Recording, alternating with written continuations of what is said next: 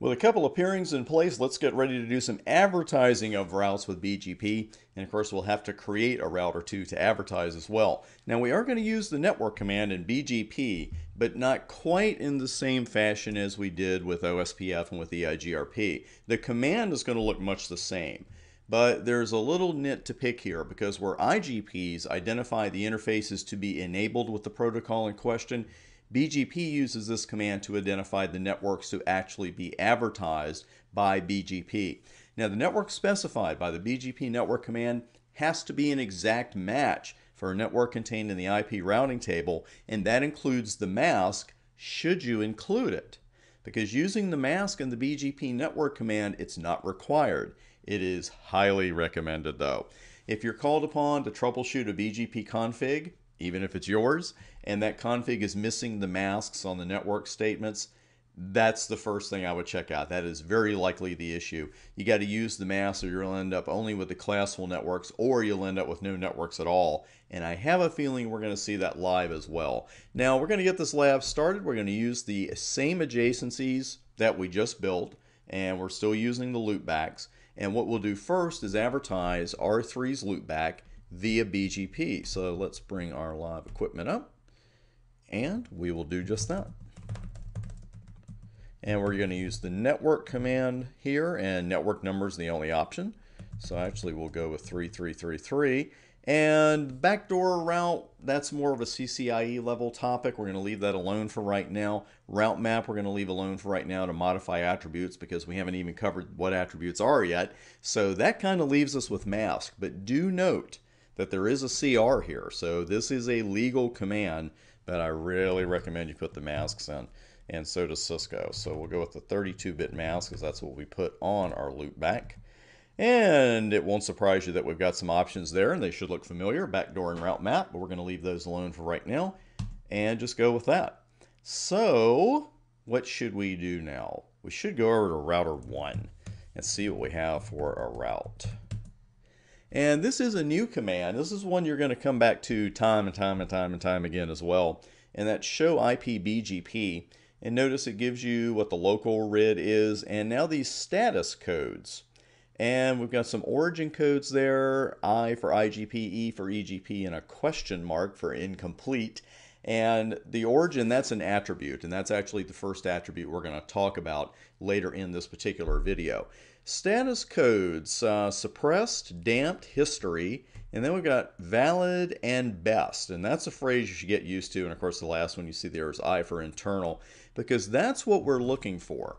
We're not going to send pings around here because that's not a true test of BGP connectivity. What we're looking for with BGP is what we call valid and best. And that's what we have to the left of that network 3333 entry.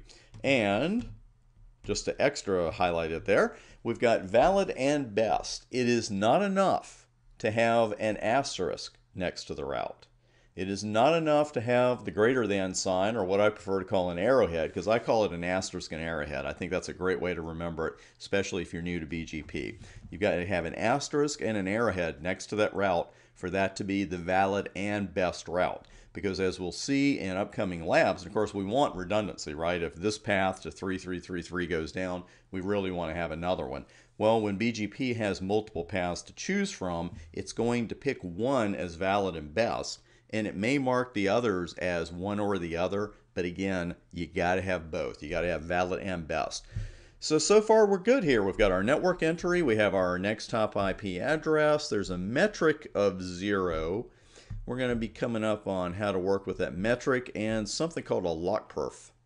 And that is actually short for local preference. That's another BGP attribute we'll be working with here in this section. And wait is another BGP attribute we'll be working with in this section. And the path, you'll note 200 and then I. That's the what we call the AS path. And that's another attribute. So like I said, we're going to be coming back to show IP BGP here pretty darn often. Right now, let's go over to router 3 and have a look at what this table looks like, what this router's BGP table looks like. And you'll notice that we still have a valid and best, but a couple things to note here. We have some different status codes because we have a slightly different version here. I wanted you to get used to seeing more than one.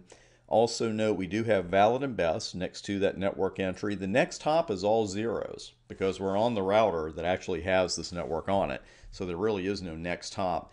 And I'm sure a couple of you noticed that there's no number in the AS path, just the letter I, and there's a wait of 32,768. And you can see on the screen the router 1 part is gone, but we know that's router 1 show IP BGP at the top. And you'll notice the wait there is 0. That might just come up in our discussion of the wait attribute, but it's a good thing to note right now.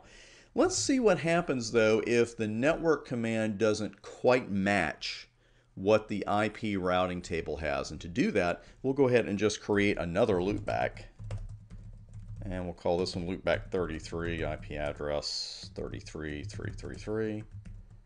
And I'm going to put a 24-bit mask on it instead. But let's say then under router BGP 200, I put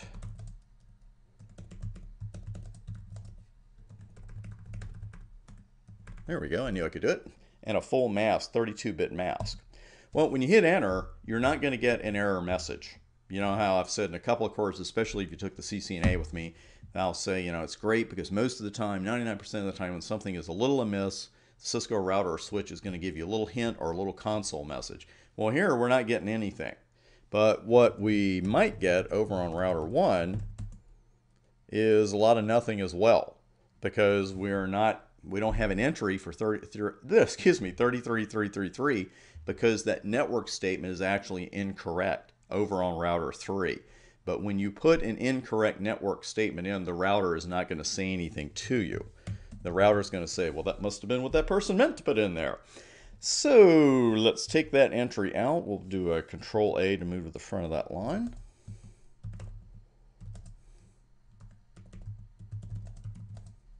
Now, if I try this, I want you to see this message as well. Yeah, you'll get this and say, you know, BGP, it's a BGP specific message, incorrect network or mask prefix link configured. You're like, what? Huh? Well, if you put a 24-bit mask here, of course, your entry needs to be 33330. And now, let's see what we have over on router 1. And we already have that entry. And again, it's valid and best. Exact same entries for the next hop, metric, local pref, wait, and path. And it makes sense because it's a path coming from the exact same router. So we've looked at the network command, and we are going to be looking at it a lot here in this part of the course, of course. But let's go ahead and start talking about BGP attributes. I want to give you just a little bit of theory here, and then believe me, we're jumping right in. And with BGP attributes, if this did not come up on the route exam, it's going to come up on your CCIE written, it's going to come up on something. So I would have these down cold because these are the BGP path attributes we're going to start with. We have well-known mandatory attributes. We have well-known discretionary attributes. We have optional transitive attributes. And then finally we have the optional non-transitive attribute. Oh, that's a lot. That's a lot to remember. But again, we're going to see just about every one of these in action in the course, and they will become second nature to you that way. The well-known mandatory attributes, we're going to see those throughout every lab we do. And we did just see these 3 in our show IP BGP table. The well-known mandatory attributes being AS path, origin, and next hop. The well-known discretionary attributes are local preference, local pref, or as we saw, LOCPRF, LOCPRF, and something called the atomic aggregate. Sounds dangerous, right? Like the ultimate nullifier, but it's safe, I promise you. No need for any goggles or anything like that. The optional transitive attributes are aggregator and community, and that optional non-transitive attribute, the MED, the multi-exit discriminator. It's hard not to say that on the Marvin the Martian voice, isn't it? The multi-exit discriminator. So we've got these 3 mandatory attributes. They are going to appear in all of our BGP update messages that go out to neighbors. These are the only 3 attributes that a BGP speaker has to understand, because not every BGP speaker you deal with is going to understand every BGP attribute. It doesn't work that way, unfortunately. Now, the optional attributes, they can be a bit of a pain in the butt when it comes to BGP because, again, not every BGP speaker is going to understand every optional attribute. And that's where the difference between optional transitive and optional non-transitive comes into play. A BGP path that's carrying an unrecognized transitive optional attribute will be accepted, and should that path be advertised to neighbors, the partial bit will be set and the attribute advertised to the neighbor.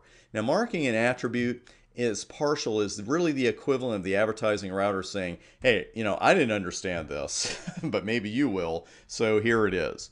An unrecognized, non-transitive optional attribute will not be passed on to other BGP speakers.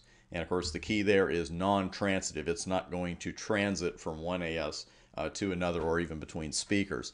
With that said, and I know that's a little complicated there at the end, especially if BGP attributes are next to you or new to you, but it's really all going to become second nature to you with these labs, and we're going to start examining the individual attributes at the beginning of the next video. See you there.